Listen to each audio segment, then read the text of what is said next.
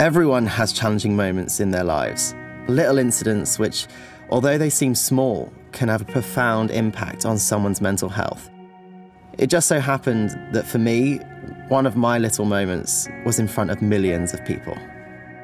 During my first dive at the 2012 Olympic final, now the opening dive for Tom Daley. The flashes that came from the audience's cameras caught my eye and I lost where I was in the air. That's a 4-star for Tom Daley. When I hit the water, I immediately went over to the referee. Tom has been given permission for a redive, right? He needs to compose himself now. But the pressure of the competition and the fact there were millions of people watching from around the globe and expecting me to win at a home Olympics had a profound and long-lasting impact on my mental health.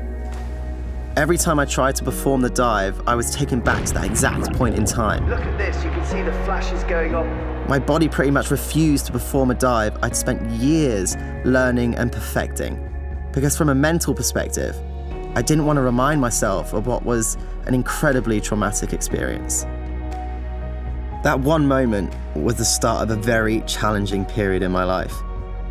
Over the next few months, I moved from my hometown of Plymouth to London. I changed my coach, meaning I had to start working on a new professional relationship. Perhaps the biggest change in my life, though, was coming out, and that brought a whole new level of pressures and expectations. In a nutshell, I was juggling so much in one go and wasn't giving myself enough care and attention. And this started manifesting itself in a number of different ways. I was barely sleeping, obsessing over every little detail, even avoiding the little cracks in the pavement for fear of jinxing myself and giving myself bad luck.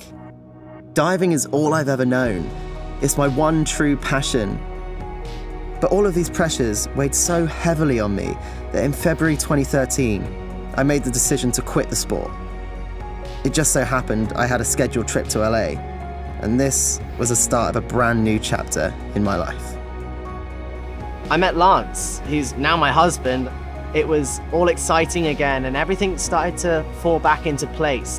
Lance understood me. He understood the pressures and the sacrifices and all the commitment and dedication and the fears of success and the highs and lows of everything that has to go into it. And he challenged me to think positively again. He challenged me to face my demons head on, and I decided to go back to what I knew best, and that's diving.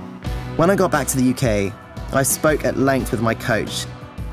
She suggested a number of additional techniques I could use to help alleviate my anxiety. Mindfulness and meditation are incredibly useful. I have a stressful, pressurized job, and even taking 10 minutes out of your day to take a breath, step back and think about things from a different perspective is super important. I practice this every single day. I soon realized I couldn't even attempt the dive that started all this mess in the first place. I had to take a completely fresh approach. My coach suggested that we create an entirely new dive inspired by an old circus trick. She showed me how you can take a challenge, flip it on its head, think of a solution, and move forward. I was the first person to ever perform this dive on the platform, and it's even earned its own nickname, the Firework. Got Lance to thank for that one. I have a different mindset now. I face my problems head on and work hard to think in a more positive way. I constantly remind myself that I'm only human. Things are going to go wrong sometimes, and life is a constant challenge. But if you surround yourself with the right people and work your absolute hardest, you'll be the best version of you. Oh yes, it's much better! Well done, Tom! And that's how I became the best me.